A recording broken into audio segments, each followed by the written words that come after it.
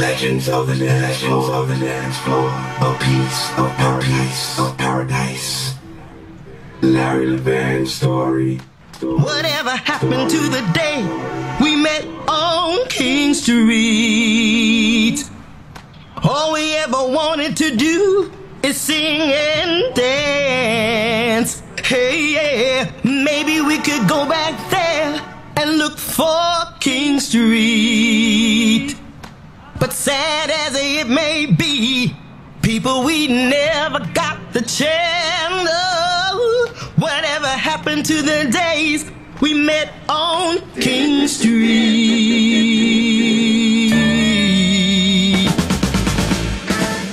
Good evening and welcome to Legends of the Dancefloor, a piece of paradise. Let's thank Larry Levan. It's Friday.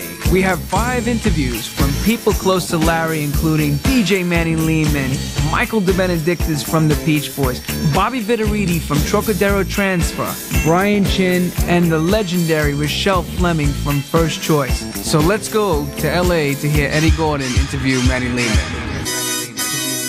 My name is Manny Lehmann, and I used to work at a little record store in New York called Vinyl Mania in Greenwich Village, which was a haven from every facet of music of DJs. Larry was a great DJ. Sometimes he would do clanking mixes because he was playing on Thorns, not on 1200s, not on CDJs. He was playing on Thorns for the best sound quality possible. But he knew how to slip through a beat like nobody's business.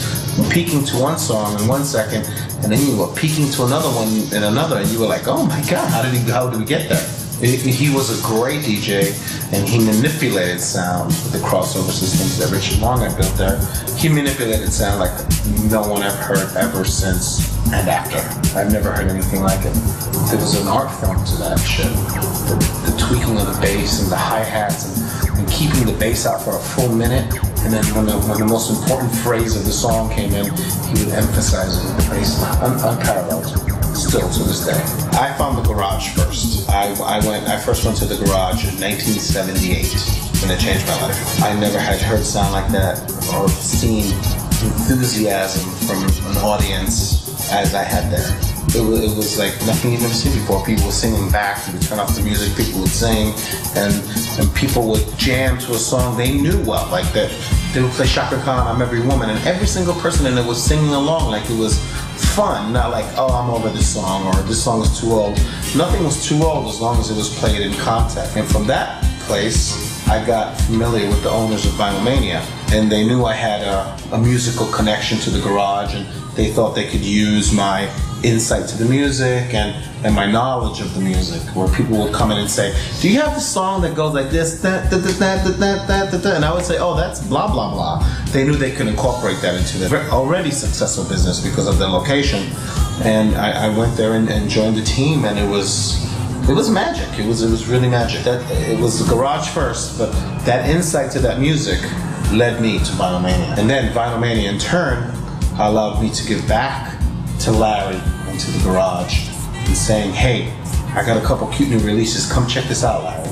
He would come to the store, and I'd play him the song, he'd go, no, yes, give me 2 of those, yes. And then he would leave, and everybody'd be like, oh my God, what did he buy? What did he buy? I said, sorry, I only had 1 copy of each. You know, and sometimes I would flip the song he said no to in the bag, and he ended up playing it, and I'd be like, okay, I told you so, okay? No, but it was amazing, the relationship with him and a lot of other DJs. You can't possibly get that now, when you can't walk into a store and talk to somebody or say, hey, look at this, look, the people are asking about it. Now it's all about, yourself and kind of a commune of people that would just get together and congregate for music. You would get the most random songs, like, E2, E4, which was 1 whole album, 2 sides of music, but he would play the whole album. You would never expect to hear that in a club. Play that in a club now, people would be like, this person's on crack. But back then, you went in a different BPM tempo where you could play E2, E4 for 30 minutes, and then go into Ain't Nobody by Chaka Khan, and then go into Down to Low Time by the Originals. And everybody would go with every tempo change. Friday afternoons of Vinyl Mania, let me tell you, was the equivalent of a nightclub. It would start at 3 o'clock till we closed at 11. And all I needed was to serve cocktails behind the counter.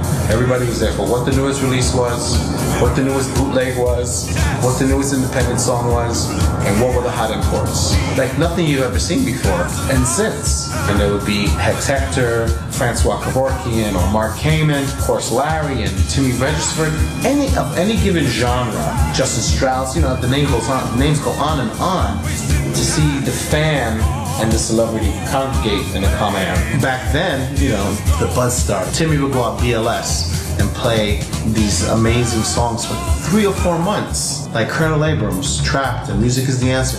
You would hear these songs 3 or 4 months, maybe 6 months, maybe sometimes even a year before they came out, and created such a frenzy for these things on the underground that these kids would come in at least once a week and say, Ain't No Man High Enough by Inner Life released yet? No, it's not out yet. When is it coming? We don't know. You know, is Padlock by Glenn Guthrie out yet? No, not yet. You know, maybe someday soon, but we don't know what the hell's going on legally with that stuff. But it was because they gave him the opportunity. Timmy and Boy Jarvis and Tony Humphries and Bruce Forrest, they would all, like, they had the WBLS format, and they wouldn't play commercial stuff that everybody knew. He had an amazing aptitude for music selection. You know, he would play songs, not to just play a song, but to a purpose, or to pique a crowd, or to like get everybody in a funk zone.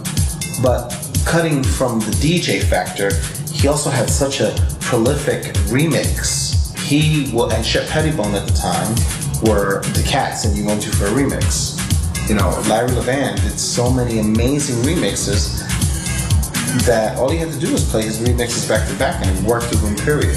You know, kind of. He also had, his musical taste and selection was eclectic and energetic. That's the only way to say it. He would play, you know, Mick Jagger, Lucky in Love, and the Tom Tom Club, and Madonna, D-Train. You know, it's like 3 or 4 songs that are not connected in any way, but it would make sense there because, first of all, the sound system in there was sick. The sound system in there was something to be beheld. I wish that we had a parallel to that now, but we don't. How cool a club is, I don't care how great they say the sound system is, there was nothing compared to that, because that was Richard Long's showroom.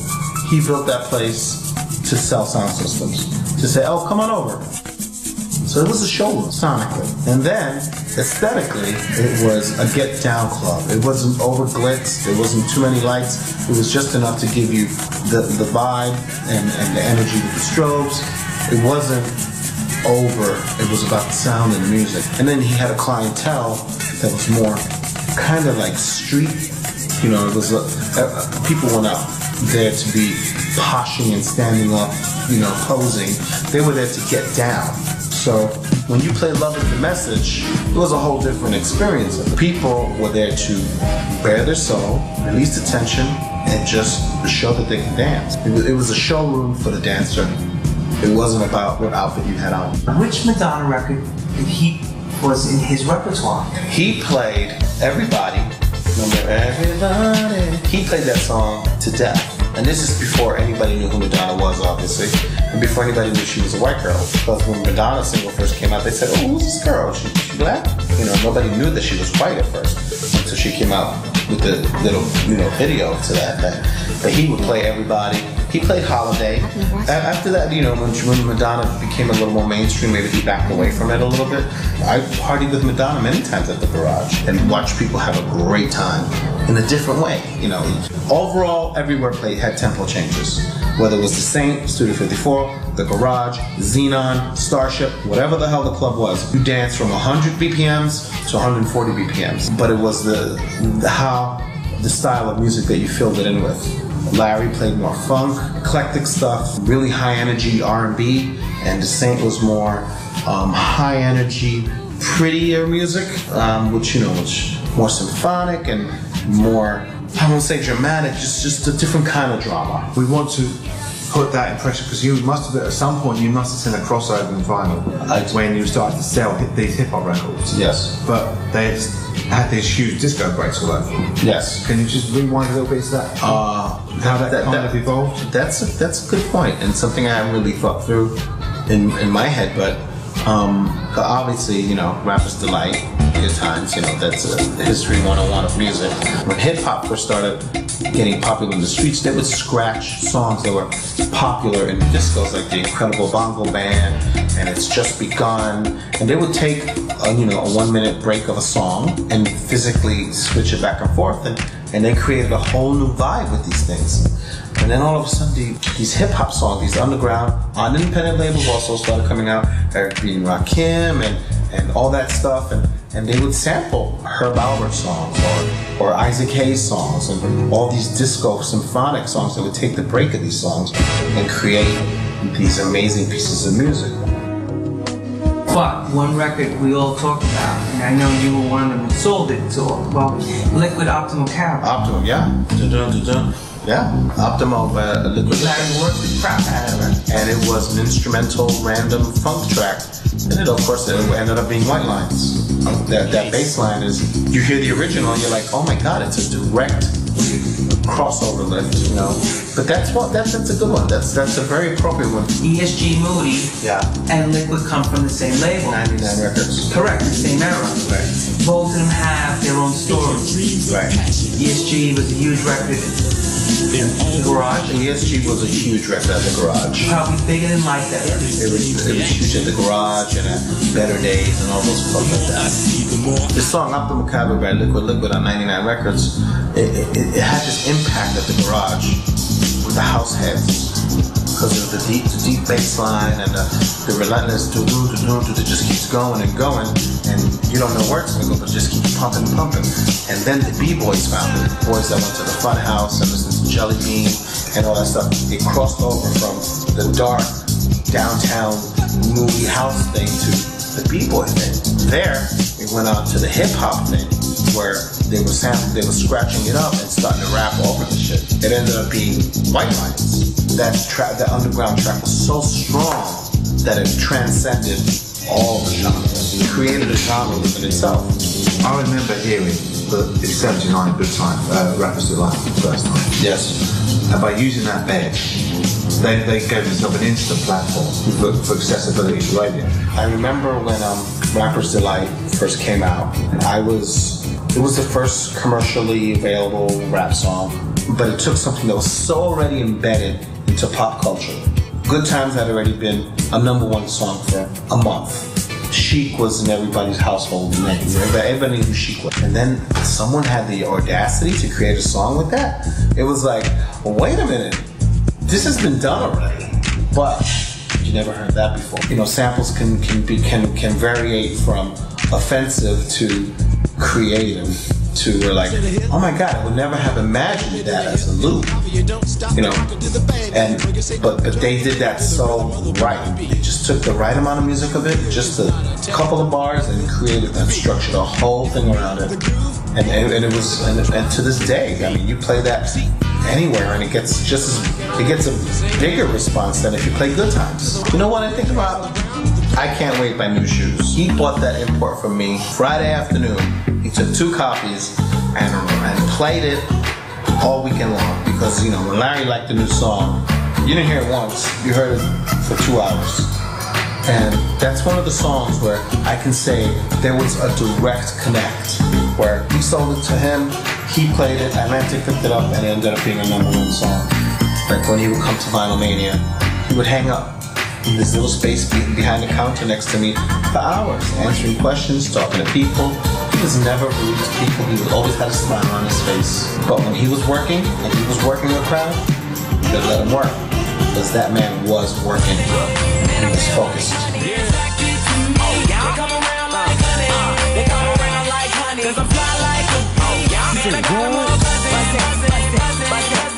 The next interview is with Michael Debenedictus from the Peach Boys. I'm assisted by my close friend Mike Marin on Larry Levan, the formation of the Peach Boys, and all the magic that went on in the garage. So let's go to Michael and hear his story. The first record that I did with him was Heartbeat. That was when we went to the studio and I did overdubs. When he used to go mix records. The edge that he got by having a live musician with him was that now he could make it even more of a Larry record, because he had a keyboard player that would play parts. And emphasize the parts that he... Yeah, they were his, you know, it was like we were his crew. Beginning of Michael Debenedictus coming to the garage. I worked there doing lights. There was a siren in the booth, in the board, and he was playing a record, and I turned the siren on, peaked the record, and the siren was out of tune with the record. So I stopped it. You know, I didn't get to the pitch of the record. It was like flat. He was like, oh, that's awful. I said, gee, I wish I could tune that siren.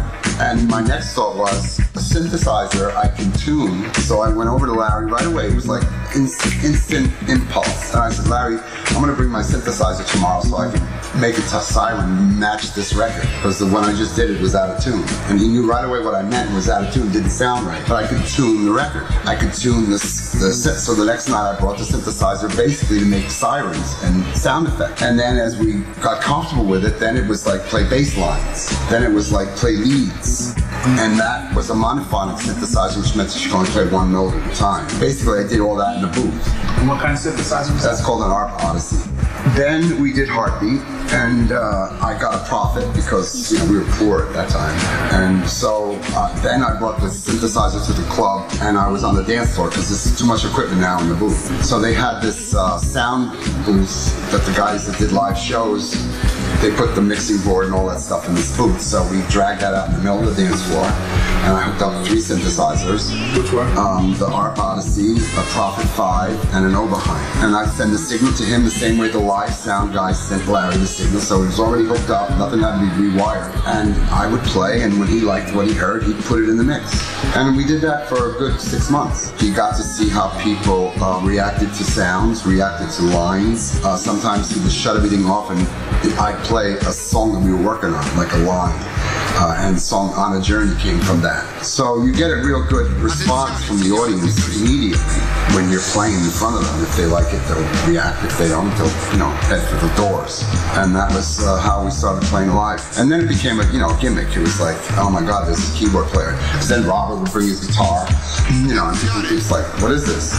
And that's, for me, the term house music. That's really how it came to be. You could only hear that in our house. You couldn't hear it anywhere else, no matter what club you went to. You didn't have Larry and me and this guy and that guy. Larry Levan story. You didn't have that version of the song, and that's the genesis of house music. Tell us about a bit about Heartbeat. How did that all happen? West End was the label. Ken Nix was the producer. They had asked Larry to do an overdub. Larry said, we got this record. He brought the record to the club. He played it. And one of the interesting things about that kind of record, prior to that, all the records were, especially records from Europe, they were all synthesized, sequenced drum machines, so they were all in perfect beat, perfect pitch. There was no, you know, no human feel, so to speak. And here comes along Heartbeat, which is a lot slower than typical records at the time. And it was out of tune, the drums slowed down. So all of a sudden, those things became fresh. The record's out of tune, but that's fresh compared to all the rest of the stuff that you're hearing on the radio where it's perfect digital pitches. Now you got a record that's fresh because it's out of tune and out of time. So we went to the studio, and if he liked what I played, he'd say, there, yeah, that, play, do that. And then from there it would expand. Oh no, it's too much. Da-da-da-da. Yeah, exactly, that melody. Yeah, da-da-da-da, do that. And da-da-da-da. And, oh yeah, that sound is the Prophet 5. That was a new polyphonic synthesizer that had just been released, so every keyboard player wanted to have that. And I was no different, just a fabulous synthesizer. Right. And as a result of that session, West End said, how do you want to get paid? And I said, I want you to buy me a Prophet 5. How much did that cost back then? It was $2,500. Right. It's probably like $6 or $7 grand now. No credit, no, you know, royalty, not buying a synthesizer. And from that came a lot of other records, so there was a good investment. And we were on West End for a while. So if I could have had one of everything, I would have. But there was an ARP Odyssey in the studio when we did Make It Last Forever. I mean, in the mini move. So I played the bass on that because that had a great bass sound. Yeah. And Make It Last Forever. Just out of curiosity, what kind of drum machines were you guys using back then? We had a Lindrum and an Oberheim DMX. The Lindrum was the first programmable drum machine, or like the Roland. And it was, these are samples. Like all of the Roland drum machines and like the ones that you get in Hammond organ from the 70s, they were all assimilations of drum sounds, but they were all created by synthesizers. So a bass drum wasn't really the sound of a bass drum. The Lindrum came out and it was actual recordings of parts so that you could recreate the sound of a real drum set, but use it in a machine. So we used the drum machine. The Oberheim was a kind of combination of synthesized sounds and real sounds. After that, songs by like Arthur Baker, they used the Roland 808 in Rocker's Revenge, so they really capitalized on that electronic sound of the drums. Was Larry a hands-on person when it came to, as far as programming, I guess, like the structure of the songs? Yeah, he would say when the changes should come. Life is Something Special was we were supposed to copy Jungle Fever. First of all, my feeling about original material is that nothing is original. Right. What makes something original is the creator. Right. My input, my physical, my emotional, and intellectual application to the music is how I put my mark on it. But after people like Bach and Beethoven and Mozart, all the combinations were already done. So you had changes in technology, you had changes in taste. So you really didn't have to have changes in musical content because it had already been done before. So all of the parts that are in this record or that record, kids today will play a record and I'll say, that's Kraftwerk. And I'll play the original and they'll go, oh wow, isn't that true? Yeah. One of the things about the guitar player in the Beach Boys was he was a rock and roll guitar player. Power chords were, that's what I loved about him. He could play solos and make the guitar scream and cry, like Jeff Beck, like Eric Clapton, yeah. So when you come to a player like myself, and I think of myself as a funk rhythmical player, who didn't have loud synthesizers when I was coming up in music. It was all Fender Rhodes, I never had a loud guitar, so I was never able to solo live until I had a synthesizer. And so Robert coming to this kind of music and me going to him made a great, a new approach to the kind of music. And that's how we created those sounds. The common thing that Larry and I had was that we loved the club and we loved roller coasters. We loved roller coasters. You mean an actual roller coaster? Yes. Like a cycle. We used to drive to Coney Island and go on that cycle 20 times. The faith and just leave it up to God, and if you fall out, okay, if you don't, you have a great time. Yeah. As a matter of fact, how I really got close to Larry was I knew the Indian and the Village people. He used to dance at a bar on 14th Street and 11th Avenue called the Anvil. A piece of paradise. He got his gig in the Village People because the producers of that group used to go to the Anvil and saw him in that costume and said, we're going to make a group, put out our music, and they used all these characters, and that's how they created their music. So they were doing the film in California called Can't Stop the Music. And Felipe called me and said, come to California. He said, there's a ticket for you at the airport, come to California. And it was at the time when there was a disco convention, another part of Los Angeles called Center City. And I knew that Larry was going to be out there with Judy Weinstein and a whole mess of DJs from New York. And it was just serendipitous that I ended up there at that time. So Felipe had a car, he was on the set, and I took the car and went to the hotel where Larry and Judy were, just to say hello. Here I am on the other side of America. What year was this around? 1980, 81 maybe, yeah. So here I am showing up at that hotel, and Larry says, I'm bored with this shit, let's go. So we went looking for the Beverly Hillbillies mansion. Well, we got lost. We ended up in Laurel Canyon, and Laurel Canyon is this kind of road that eventually there's no more road. It turns into a trail, and here we are in this rental car. There's less road than there is car. And Larry loved that. That's the thrill, the roller coaster. Here we are literally live at the top of this thing. We got to back down now. There's no way to get out. And we're backing down where the cliff is right there, like half the tires off the cliff. And that's where Larry and I got close, looking for the Beverly Hillbillies mansion. Because we left, we were both heading back to New York the next day. And that next weekend, I was at the garage. And I had been going to the garage probably for 6 months. But I never went to the booth. I just love the club. And the way I got into it was I was an organist at a church on 30th Street, New York. And one of the people in my choir worked at the garage. So he put me on as his guest one night in 1978, and I fell in love with the place. So I had been going there for a while, but never, made it, because so many people tried to get close to him for, commercial reasons. Right. Play my record, nothing was like that. It wasn't like that with us. It was like, we loved the club, we liked each other, we liked the same kind of music, and that was how we started. That's how we became close. What was your first thought like when you went up that ramp into this? Here, I love this place. This is there, buddy. I love this place. And the thump, thump from the walls, the sound. It was like if you weren't ready, when you were at the bottom of the ramp, by the time you got to the top, you were ready for it. And those days was a construction party. I mean, there was scaffolding in the club.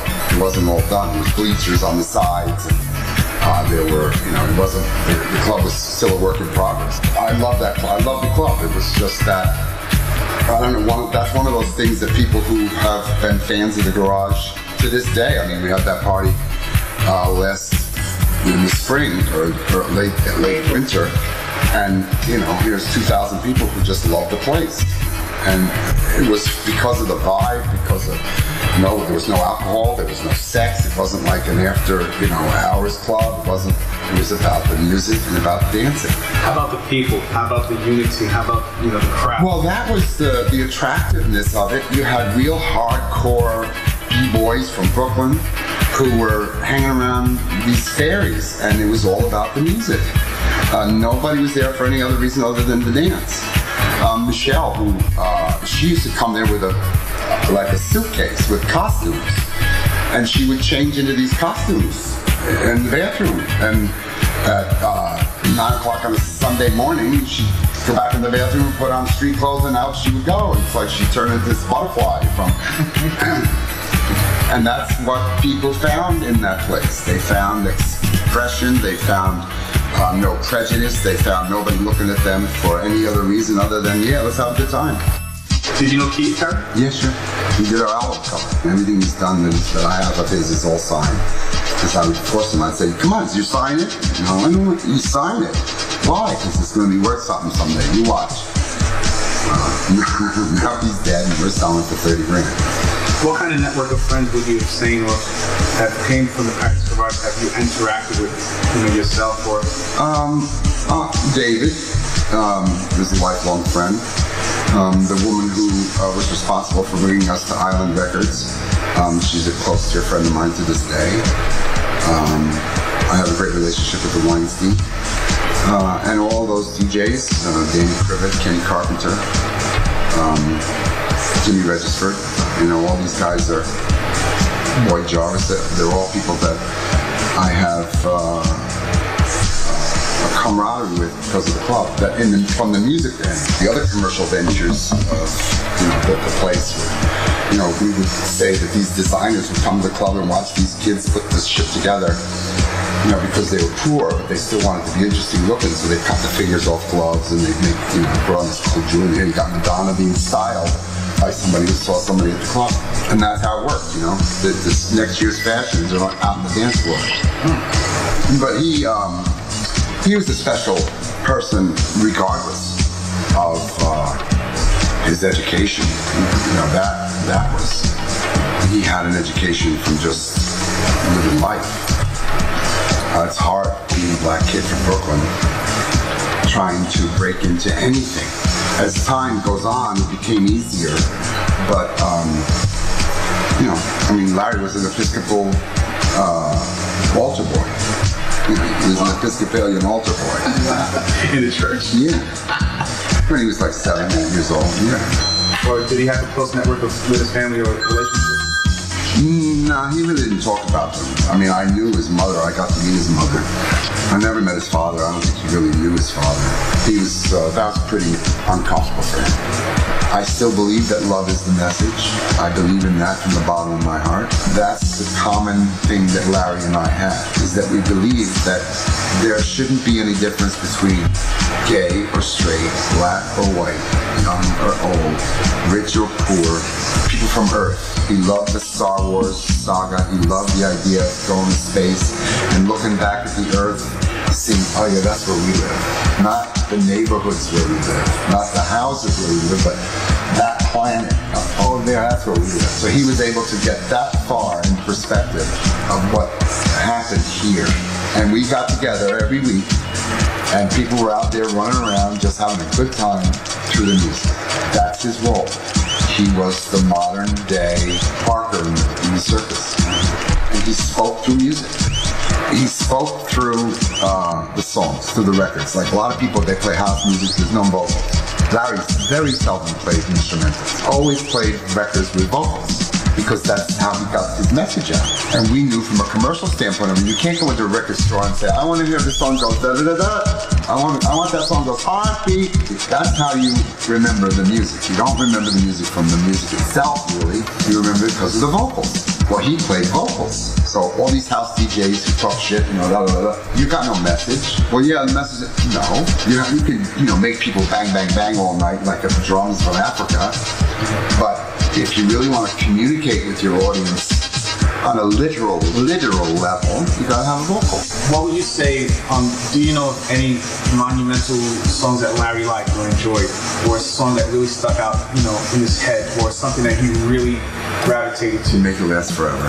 Make It Last Forever. That song was our love fest to each other. I look at that song, and it never came out. It never got released while he was alive. He played it all the time. Because Larry wasn't a businessman. Deadlines weren't important. He could have found 1,000 reasons to be late with a record. Well, record companies want to hear that. Right. So this record came out with Jocelyn Brown, and they wanted this record. We got paid for it. It was so late that they never put it on the album. So after he died, they finally released it. And I was happy that they did, because it was, it's a tribute to me and him together. I mean, it's a beautiful, if you could hear the original and then see what the production that we did on the second was amazing. I mean, the solo, the keyboard solo alone is like so antithetical to how I think of music. You know, like keyboard players and guitar players, you know, how fast can you go? Right. And how many notes can you put in? On Make It Last Forever, there's like 3 notes in the solo. Here's the solo. Paradise is there. You hear Paradise is there. That's the first note. And I'm convinced that he used that. All of this is me. Right there is 100% me. The strings, the bass, the cowbell. Now when she sings Paradise is there and the solo starts, you can hear her say, you can hear him go. One note. One note. You gotta say no. Just play that note. And for a keyboard player, that's hard, you know? And then you say, okay, yeah, you can do that now. But stay there. I can see him standing right here saying it. When we're in a recording studio, there's all kinds of the board with, you know, shit, 48 tracks, 2 machines. He loved that technology. He loved, the first time he edited a piece was in our studio on 30th Street. He never cut the tape himself. He always used to make the engineer cut the tape. He spent all night. He started about 11 o'clock at night. I fell asleep on the floor. And at 7 o'clock in the morning when I woke up, he's still there cutting the tape. And there's a pile of tape on place. I cut it, I did it. And from that moment on, nobody ever was allowed to cut the tape. He did the editing himself. He would sit there with the machine, cut it. He loved the technology as well. So the hand clap on Don't Make Me Wait. Never heard that before. Never heard that kind of an effect before, right? So we're sitting there, we're doing the mix, and with a board, you have a place in the board that's called Effect Send. And what you can do is any track on the board can go to one piece of outboard equipment. There'll be a digital delay, or a compressor, or a phase shifter, or an EQ, or some piece of outboard equipment. So we had one of those sends went to the delay. And all of a sudden I turned the thing to the hand clap, and that thing that went through, put that, he said, and it was like crazy. Because if you change one button, you never get it back. Right. So we actually printed that right on the tape. He knew enough. He was insightful enough to know that it was so important to print that at that moment, because we'll never find those settings again. That moment we'll never be able to recreate. So he said, print it. So we printed it, and that's part of the tape. So you mean the introduction was basically the hand clap that went through an outboard gear to a send, that he edited a tape, a portion, and made that portion in the sequence, I guess, before the intro of your record, basically. Yeah, he made, not only that, but he cut it, he would make that the feature. That's all you heard. The beginning of that record is all you hear is that hand clap. That's right. So when radio, and we had the stereo, severe stereo panning. So when you're in a car, and it starts da, da, and the other part goes da, da, da, on that speaker. So it goes da, da, da, da, da, da, da, da, da, da. Literally, that image of the send. Right. In headphones, it's even more dramatic because you know, it's more spatial. Yeah, so he loved that, and at the club he had a stereo field so that where you could be at the club and it was a diagonal stereo field, so that when that thing was going, the things would spin right around the room.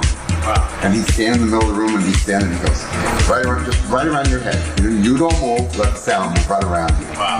And you get the idea of like these now they have 7-1, you know, the home theaters. Right. They have 7 speakers. They have front, rear, left side, and center. So that's 7 places for sound to come out. And when you go to a studio to mix, you can put stuff anywhere in that electronic field. That pan is this way, left and right, front and back. So you can place things in stereo field. All kind of places, all down there, up here, and Larry loved that kind of stuff. Loved it to the point where the records were made. I mean, when we got an auto panner, he had it. We spent about $4,000 on one mix because he rented 8 auto panners. Right. But when it's in the room, you're gonna go fast and this slow. And I mean, he loved that kind of stuff. So when you have songs like "Don't Make Me Wait" with that hand clap, people never heard that before. Never heard it. It's like, what is that? Because I noticed when that song first comes up, the hand clap, you know, dominates like the beginning part of the track, and then the vocals come in like a, you know, soulful, dreamy type of effect. And the bass line, it just creeps in little by little. It builds up. Was that by design, or, you know? There are so many mixes of that, but here's the one, the first one. When you hear that, what is that? Just the clap alone? How is that? Is that a record? What is that? Something wrong?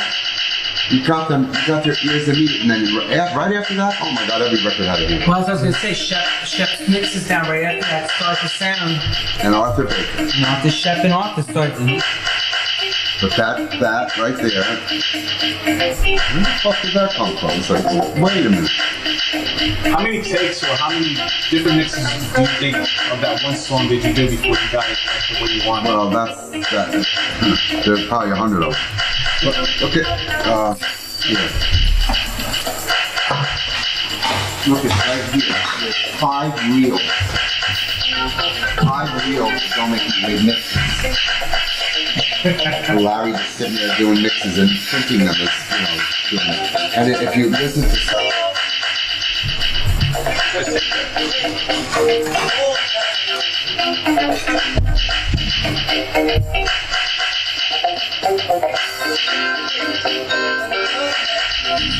One of the things that with a drum machine, like, if you don't program a drum machine, it just keeps playing the same thing over and over and over. A live drummer, I mean, I just had those for a month. These are electronic drums. Oh my God. Look what that says. Read that out loud. It says, text from Ron St. Germain wants to be friends on Facebook. Ron St. Germain is the engineer for Don't Make Me Wait. You are listening to Legends of the Dance Floor, a piece of paradise. The Larry Levan story. This next interview is with DJ Bobby Viteritti, who was the resident DJ at Trocadero Transfer in San Francisco. He's going to give you a little tidbit story about Larry Levan and the behind the scenes of what happened when he played at the club. So let's go to his story. I said, Larry, so good to see you. I want to hear you play so much. He said, Bobby, to be honest with you, I was playing at Grove in LA, and I wanted to hear what you sounded like and just check out San Francisco because this Harvey Milk thing that's going on, and we were having riots. And I said, well, why don't you just come play tomorrow night? I would love it if you play my club. He says, I can play here? I said, sure, it's my club. I consider this my club, but you don't need permission from DeCollier or anyone. And it was such a luxury having someone else play in my own DJ booth. Larry had such class. He did with his music, you know, a little bumpy at times, but so it's the follow-up record that counts. And he would just create such a style or a mood, you know, and just, he's kind of like me. Throw it on and just, he knows how to drive his car and what direction. His mixes were a lot to be desired at times. But we all know that. That's what Larry was famous for. And he lifted up the needle and played MFSB over again, the same whole side of the album. You know, click, click, click, click, click, click. They hear that song. The crowd's cheering him. I said, my God, he's got it made here. And then he played it over again, and they roared. They were just so grateful and thankful that the needle was on the record and they were getting more music. You know, they were so desperate for Larry and music, and the sound system was so wonderful. It's just like their ears must have been ringing when he record ran out. And I was up there, Larry paid no attention, you know, he's just like, put the lead up on her. Just like that, you know, just, what were you saying? But when Larry played on the dance floor, all my fans in Trocadero, my following, they were looking at me. They thought somebody else was taking over the DJ booth and they were trying out a new DJ and they were trying to support me. And he said, who is this guy up there? You know, I said, no, he sounds good. He sounds really good, doesn't he? He's my friend, Larry Levan from New York. And oh yeah, come to think of it, does sound pretty good. Yeah, I kind of sort of like it. They all got my permission to be nice to him.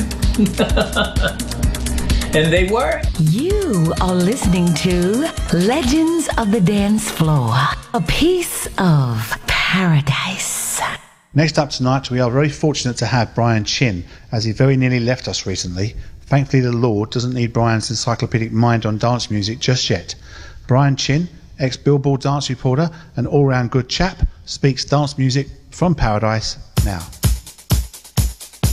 Instant Replay, which was just a demo that he made at home, and somebody told him, get it mixed and put it out, and gave that song to Tom Molt. They made a 12-inch out of it, and it was a million seller for him in the time when there was a disco radio station or several competing disco radio stations all over, in every city all across America. And those radio stations sold so many records in the years 1978 through 79. By late 79, all of those radio stations and most of the media was running away from disco. By the time Dan Hartman made the song Relight My Fire with Lolita Holloway and Norman Harris doing the orchestrations, he was well aware that there wouldn't be any radio stations that played it. So even putting it out, naming his next album, which he put out in late 1979, after that song was going to be an absolute loser for him commercially, but he put it out anyway. He was thrilled by the response that it had in the club, you know, particularly in the spot where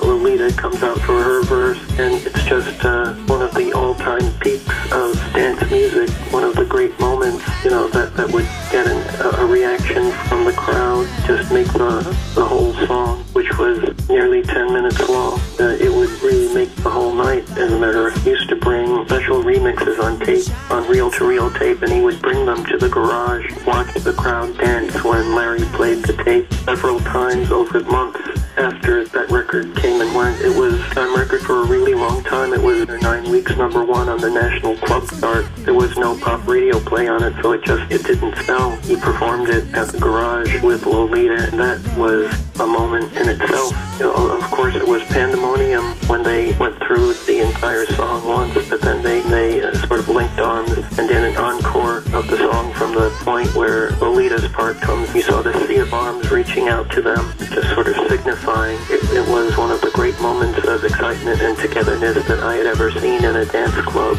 Dan and Lolita working the audience singing Relight My Fire live. When did you see that particular performance? Late 79 or early 1980 it would be, because Death of Disco thing was already reported. The record companies were already closing down their dance department where they had hired people to promote records, especially to the club, and try to cross it to radio. When radio stopped picking up dance records and started playing soft, easy listening records, that was a trend of that year. The urban cowboy, countrypolitan trend. And that was when Anne Murray and the Oak Ridge Boys and Terry Gibb, Barbara Mandrell had big top 40 hits, but you could have a nearly million seller by Evelyn King or Yarbrough and people, and no pop stations would play it at all.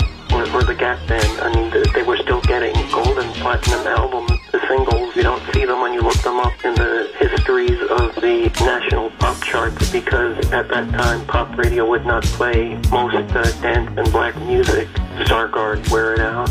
The sound of the garage was first and foremost soulful. It was also really eclectic, and because of the quality of the sound, it just penetrated you on making the bottom end, the bass of the record sound really good, so that it really penetrated you without being screechy or squealy or burning your ears from the upper frequencies. It just had a tendency to make everything sound deeper and more soulful, and I think that's why also the musical style of the garage had a tendency to wander toward Jamaican records, were mainly concentrated on the drum and the bass. That was already established for many, many years, so the Beach Boys record, Don't Make Me Wait, was a direct reference to that, and that's why my impression, hearing it for the first time when it was released on West End, was that it really summed up everything in dance music that had ever been innovated up to that time. It was such a forward-looking record because it took the most radical part of soulful dance music, which was dub reggae, and put it into an American R&B soulful dance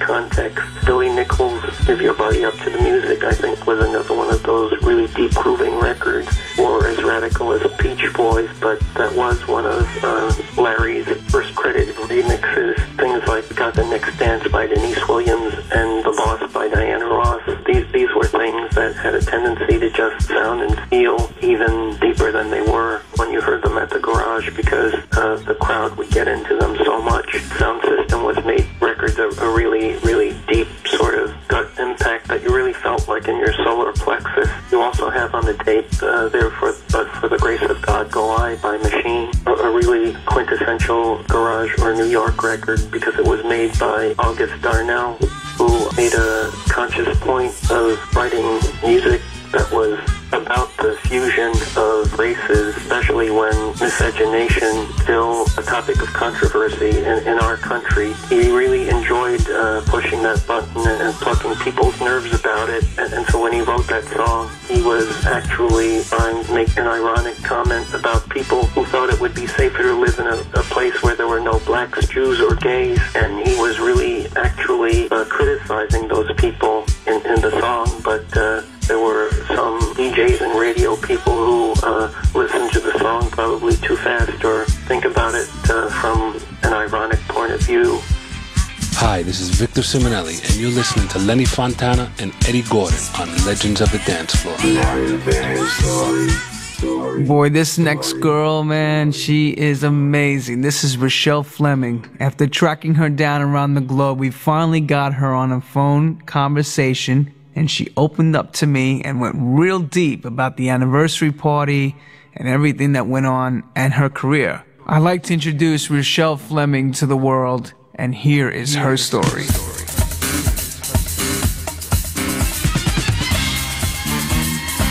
And he mentioned at Paradise Garage, Larry Levan's name comes up right alongside, and I just, whenever I hear his name, I remember those days where we had the fun laughing in the dressing room.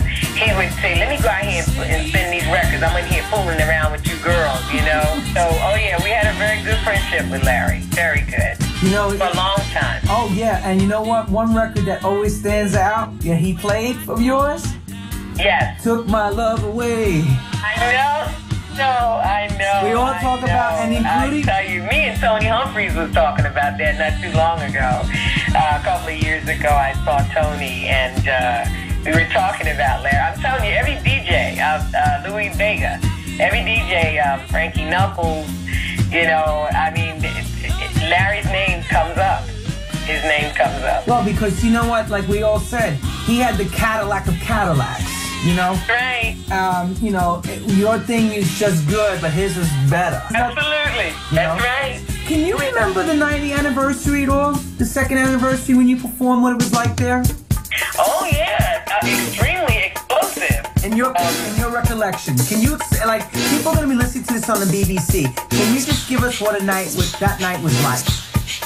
They don't care if you're sweating, if your makeup is the gay community is like, they are extremely supportive. I love them with all my heart. But one thing about New York, everybody parties together. And that's what I love about that state. Chicago is the same, actually, for first choice. But I tell you, New York is like, when we came out on that stage, from the time the first note came out, and I was a little hoarse, I remember now. I was a little hoarse. I just said, God, you got it. I want to make these people realize that I'm here for them. Just help me to get through the show, do the best show that I can possibly do. And that audience was just awesome is the word for it. It was like, oh my God, like looking up in the sky at a really dark night and a gazillion stars wow. all over the sky. And they're brightly shining. That would be exactly what that night was like. I can't, and it stays with me, and it has been with me. That's a lot of years ago. Yeah, I know it's a lot of years. That's why I asked you. A lot of years ago, and it still stays with me. Dig deep. Wow. I kind of thought that. You got to realize, at the time when I was recording this, I was a young kid, and I didn't realize what history this was. You know, you have to think about it. You know, Frankie at that afternoon mentioned that, you know, I think it was Friday, he mentioned Saturday night he was going to be at that Paradise Garage. I mean, I'm a kid. I had no idea what Paradise Garage was. Right. You remember, did you ever dance at Dancefloor, or did you just go there and perform and hang out? Oh, no. There was a time during our, like, after or between shows, we did 2 shows, I think, a couple of times there. And between the 2 shows, we would come out and dance, mingle with the audience. And we would be on that floor just dancing and having a hey-o time.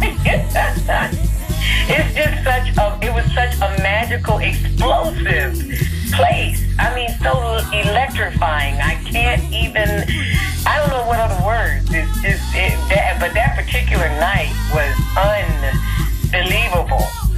We came on and boom, you know, did it, and it was just fantastic. Yeah. Oh, yeah. I am so jealous. I am so jealous. Oh, wow. I can't even.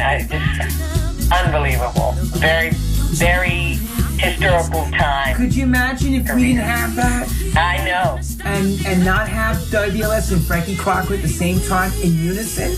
Exactly. Working together. I mean, Larry was playing the records on Saturday, and Monday Frankie was playing them. That's right. Whenever I do interviews, you know, like I said, their names pop up, you know, all the time, and I make no mistake. I make sure I let people know.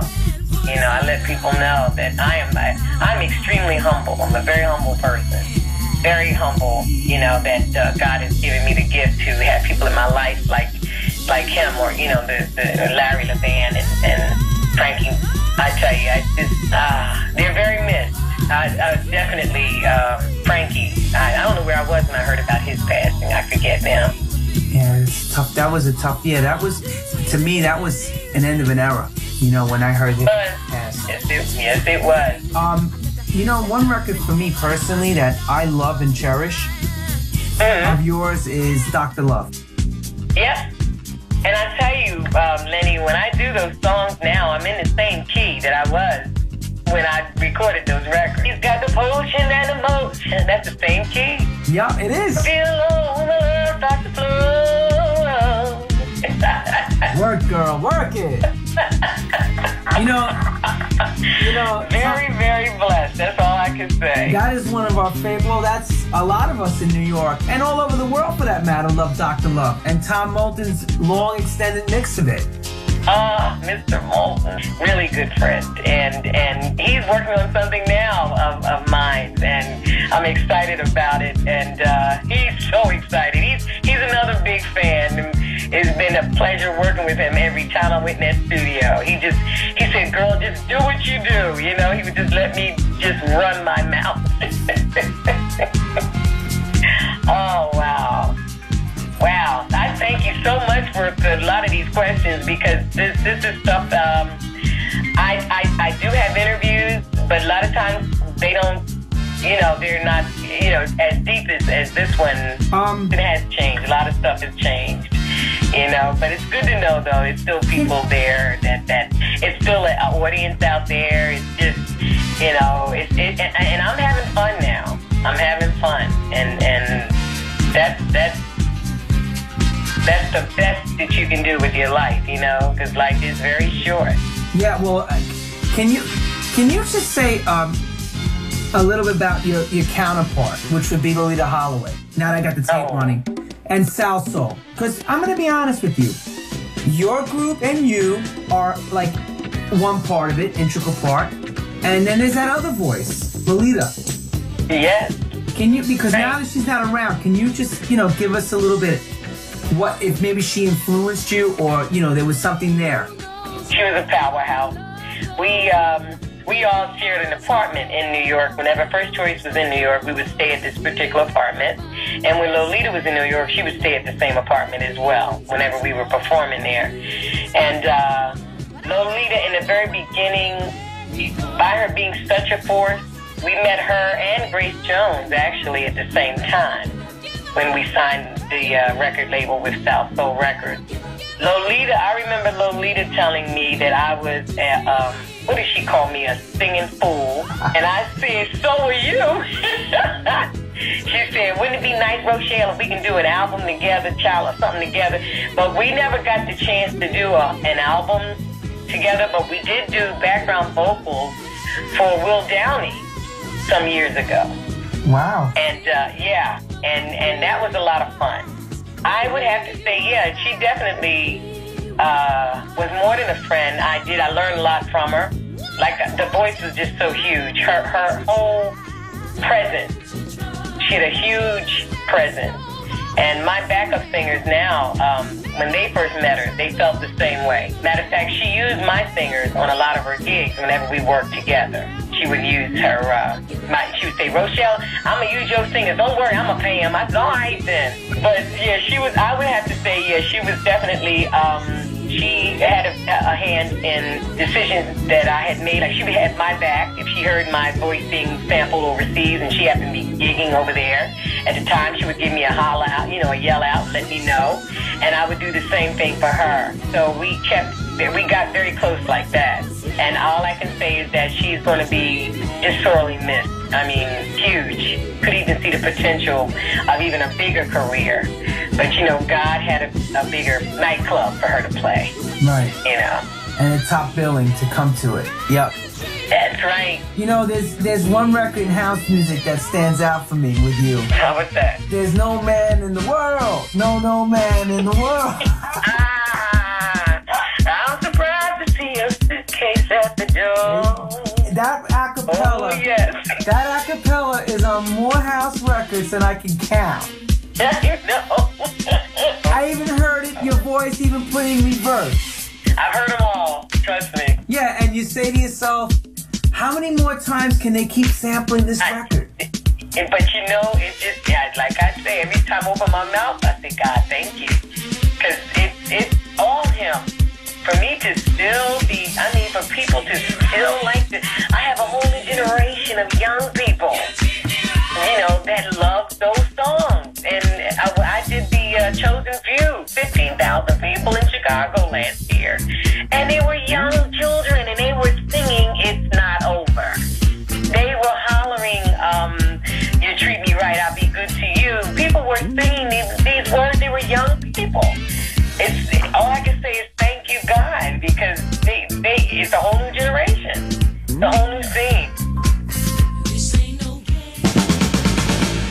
Wow, an incredible 60 minutes from the times Larry shared with Manny Lehmann, Michael Debenedictus of the Peach Boys, Bobby Viteritti, Brian Chin, and the amazing Rochelle Flemming from First Choice.